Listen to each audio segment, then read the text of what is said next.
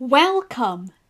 In this video, I will demonstrate how I pulled extracts from Wikipedia into Power BI when I created this Microsoft Community data story. In this video's example, we create a slicer to hold the ship's name, then pull an image in from Wikimedia Commons of the ship, and pull in an extract from Wikipedia. When the name of the ship is selected, the image and the extract should update to show that for the ship selected. Let's get started. First, let's have a look at our data. In the video description, I will put a link to the spreadsheet used for this project, which is a scaled down version of the overall spreadsheet used when creating the Microsoft Community data story. Let's have a look at our fields. The first field is the Wikipedia URL. If you were to take the contents of one of these cells and copy and paste it into a browser window, then the relevant page on Wikipedia would appear. Image source contains the URL where the image can be found on Wikimedia Commons. The image URL will be used to pull the image into the Power BI report. Image attribution is as described. It's the attribution given to those who have kindly provided the images for us. And ship is just simply the name of the ship. Let's now go to our canvas and get started on our diagrams. The first thing we will do is create the slicer. So go across to the visualization pane and click on slicer to add one to the page. What we will now do is click and drag ship into the field. The slicer updates. For this project, I would like it to be a single selection slicer. And to do that, I just need to click on the format. And in slicer settings, under selection, click single select to on. And that's us done. Nice and easy. The next thing I will do is put the image onto the page. And to do that, I am going to use a visualization from CloudScope.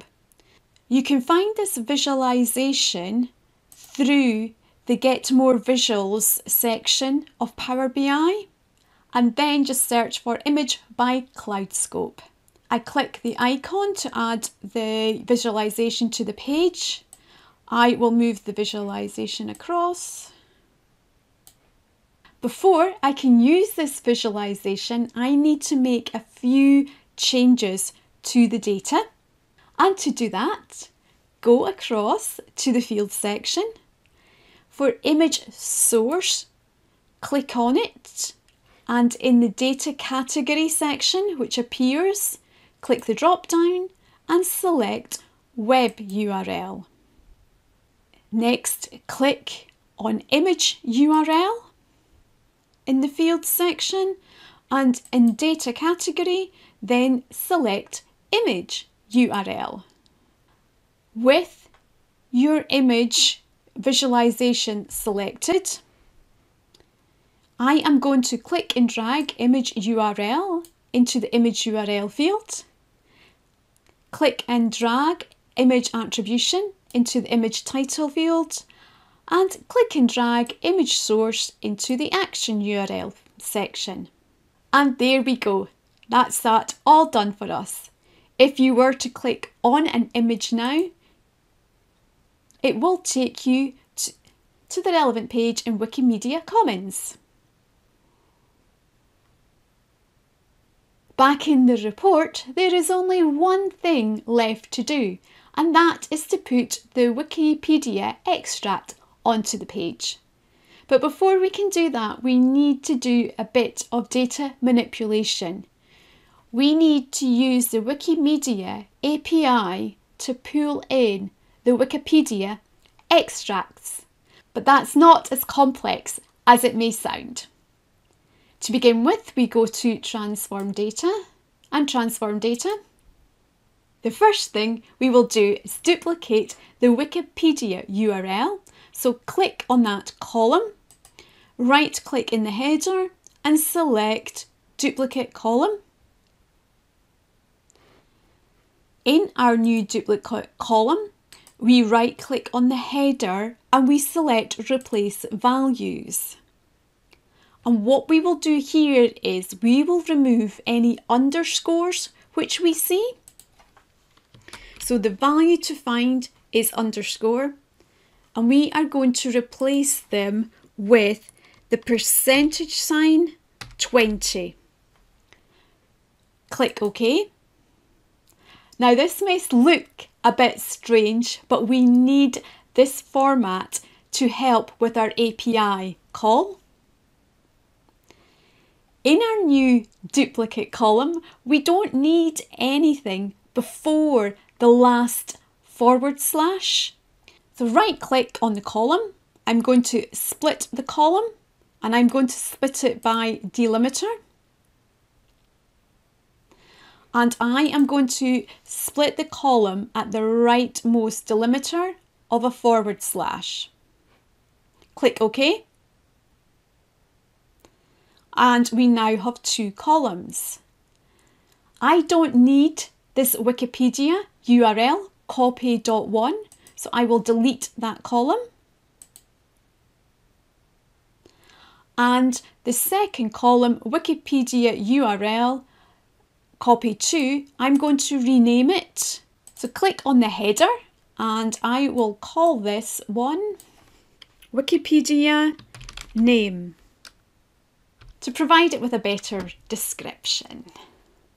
Next, I will set up a new column to hold part of the API code. So add column, custom column, I will call this API code.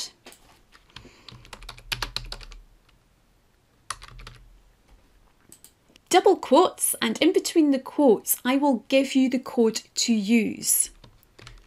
I will put that into the video description as well to make it easier for you.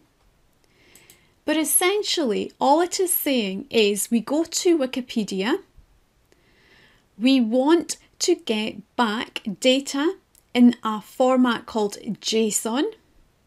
What we will be doing is querying Wikipedia, hence action equals query.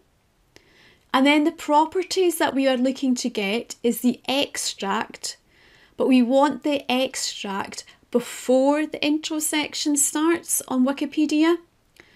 And we want it in plain text, which is why it's called explain text here. We don't want HTML, we want plain text. And titles equals, and after the equals, we need to put in the name of the new column, which we recently created. So we do space, ampersand, space, and then go to Wikipedia name, insert, and click OK. And that's the hardest bit of our API call done. We will now make sure that this new column is of type text. Now, all we have to do is make our API call.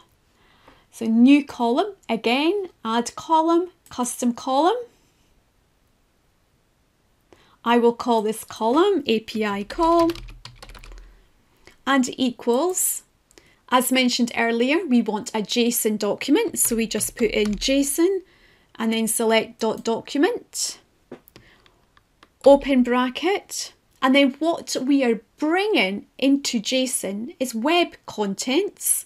So we just type in web and .contents, open another bracket, and now we put in our API code column. So go across to the right hand side, select your API code and click insert. Now we have opened two brackets, so we need to close off our two brackets which we opened and click OK. And once you've done this, Power BI has created the API call. To see the contents of the call, all you need to do is go up to the top of the column and click on the split arrow. Personally, I always like to click Load More in case there are other sections hidden.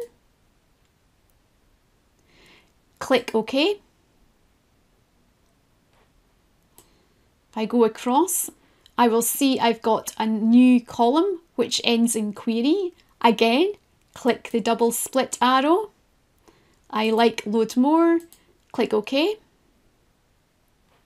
And we still have our double arrows, so we need to click them again and after query pages.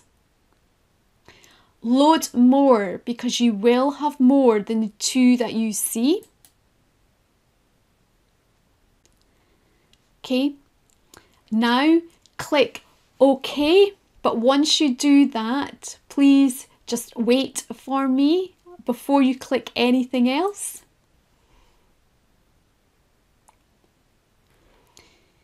If you scroll across, you should see that we've now got a lot more columns.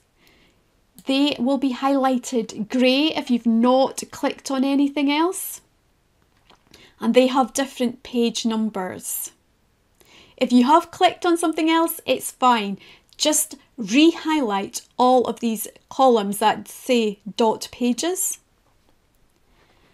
Then right click on the top of one of the columns and select Unpivot Only Selected Columns. And that will collapse all of those new columns into one column. Again, click in the double arrows, click Load More, click OK. And if you scroll across, you should now have your extract. If you don't need these other columns, feel free to delete them.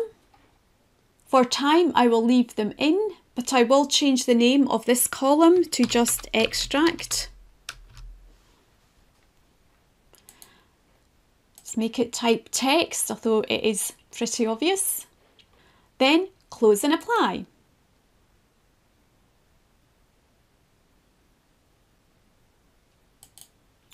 Yes, you've done it.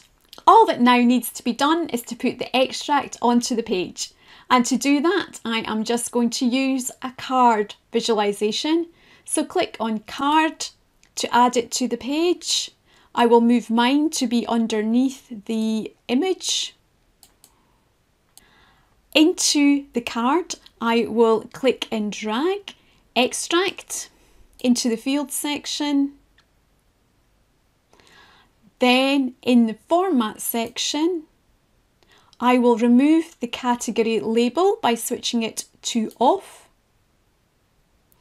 In this section, I will also click on the callout value and I will reduce the text size to 14. And that's us done. We've completed our project. Let's just do a quick sense check to make sure it works. So we have the Acaster here, we have the image Acaster, and we have the extract Acaster. Click on Albacore. We have the Albacore vessel and then the Wikipedia extract. And we can keep checking a few more. But everything looks good.